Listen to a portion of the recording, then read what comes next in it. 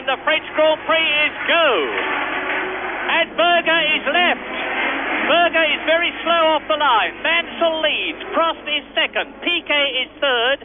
Senna is fourth, so Piquet has already passed Senna. But Nigel Mansell, as they come down the Mistral Straight, the shortened Mistral Straight, at the end of which they reach over 200 miles an hour, leads with Piquet now up into second ahead of Prost. And as you can see, Piquet now on lap 14 is making a charge and is very, very much closer to race. In fact, he's right with race leader Nigel Mansell.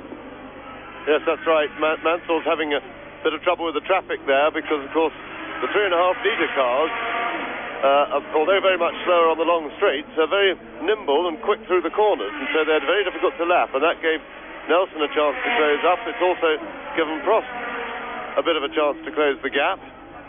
But up front, a titanic battle now developing between the two Williams there. They are followed by Alain Prost, who has made up a 2-second gap. Lap 30 and tyre changes and the time they take are going to be absolutely critical then in this race, with the first three so closely together, and the first tyre change for the leaders must come shortly.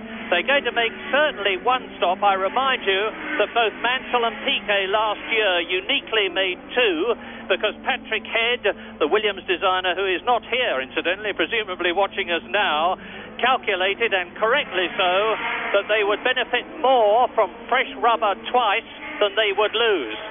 And Piquet went for the pits then. You just saw him coming out of the last corner, moving over to the right-hand side of the road. So Piquet, as you absolutely correctly predicted, Murray, has come in just as you called it. So Piquet in for his first set of tyres at least. He's just wiping his visor, having followed those cars, and a pretty good stop. Prost into the pit. Prost goes in for his tyres. So Mansell, therefore, the last of the front runners to make his tyre stop. Now, this is vital for McLaren. They can get Prost out into the lead if they're quick enough on the stop. And it's a superb stop. Here is Mansell. Mansell into the pits on lap 35. Now, the quickest stop we have so far is 7.02 seconds, that of Alain Prost. This is going to be the most important pit stop of the race, and it's already slower, but 9 seconds for Nigel Mansell on lap 36, and this is going to be really interesting because Piquet leads. Well, there's a long way to go yet, and Mansell is right up with Prost. He's coming out of his slipstream. He's going to try to go through on the inside, and he does it. On lap 41, as you look at race leader Piquet, the order is Piquet leading Mansell by some 3.5 seconds. And race driving these days is not just a question of foot hard to the boards and go flat out for the whole race, or as near to it as you can. It is a question of driving with your brains as well as your feet, and through goes Nigel Mansell. Piquet tries to hold him back. Lovely bit of driving. Nigel Mansell takes the lead. And there goes Piquet. That was Piquet peeling off the pit, so Nelson's decided he wants tyres. I presume it's just tyres. He's coming in very quickly indeed. Now, he's not going to be able to get out in front of Prost either. So are they all going to go for another stop? Well, we saw them say tyres okay on Mansell's board. Interestingly, will Nigel go in? And this is a bad stop. They've got some problem around the back of the car. I think maybe he stalled the engine. It looked like they put the outboard starter onto it. And that's what's brought him right up onto Prost's tail. Now, the fresh tyres, of course, will give him a lot more grip.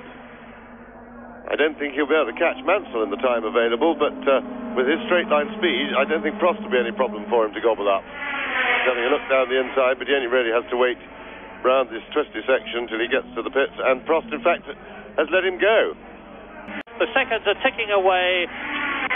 Piquet goes past me, and the gap is increasing again now. It's up to 14 seconds. Piquet has definitely shot his bolt. From Port Erin in the Isle of Man, waves his fist, wins the French Grand Prix for the second year in succession.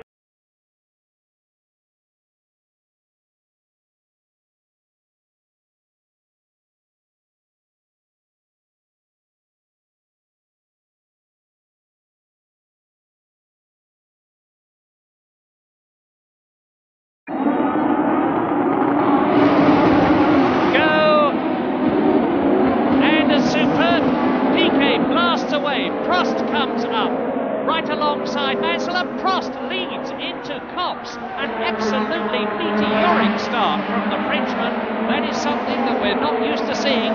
The Williams Hondas usually get away very quick, but already Prost has lost the lead. I can't tell you which of the Williams it is at the moment, but into the right-hander they go, sweeping round, down to Beckett's, now onto Chapel, and it's going to be down to Stowe at 200 miles an hour. Everybody has got away cleanly and safely, no problems at the first corner, and it's Piquet leading. Mansell coming through to take second position away from Prost, with Senna in fourth place. So Nelson Piquet is certainly giving the lie to people who said that he was not up to Nigel Mansell now, and I said it last week, I must admit. The gap, which was over 4 seconds at one time between Mansell in second place and Piquet the leader, is now visual. Nigel Mansell is coming in at the end of the 35th lap to change tyres, and it's going to be critical, his time compared with that of Nelson Piquet, if the Brazilian subsequently decides to stop for tyres. Prost's stop was 8.1 seconds. He's the main contender who's been in. The front's on very quickly indeed, and it's just under 10 seconds for Nigel Mansell. Call it 9.5 in round figures. There is Nigel Mansell. He's 28 seconds behind Nelson Piquet, but of course that'll come right down when Piquet makes his tyre stop. So Mansell now on fresh rubber would hope to be able to lap even more quickly, and certainly he has. 1 minute 11.9, and that is yet again a new lap record, so you can see the difference that fresh rubber makes. So Mansell is inching up on Nelson Piquet. And it looks as if Piquet is going to try and stay out, and to confirm the possible sense of that decision, Piquet has responded and is lapping a lot quicker now than he was 3 or 4 laps ago, and is down into the 111s. So if he can maintain even just half a second a lap less pace than Mansell, and he can keep that going to the end, he's going to win. Still 23.4, so just over a second a lap Nigel Mansell has got to find to catch Nelson Piquet, and then of course he's got to find something extra to get past him.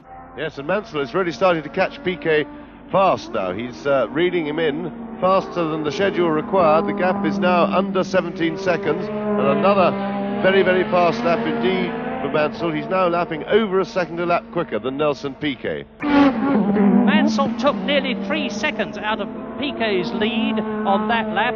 Piquet now leads by 13.5 seconds, and if Mansell goes on at the rate he's going on now and can get past Piquet when he gets right up behind him, he is going to win, because there are 14 laps still to go, and Mansell has broken the lap record again.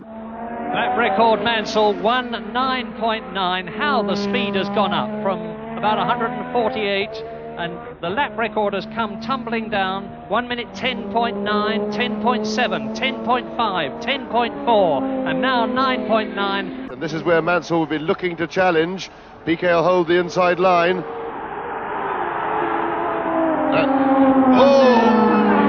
And Mansell is through. Well, once again, as the Union Jacks wave and the crowds roar, Nigel Mansell has demonstrated psychological superiority over his double world champion teammate Nelson Piquet. What a fantastic drive. It was a private battle between the two Williamses, and once again Nigel has put it over Nelson Piquet very emphatically.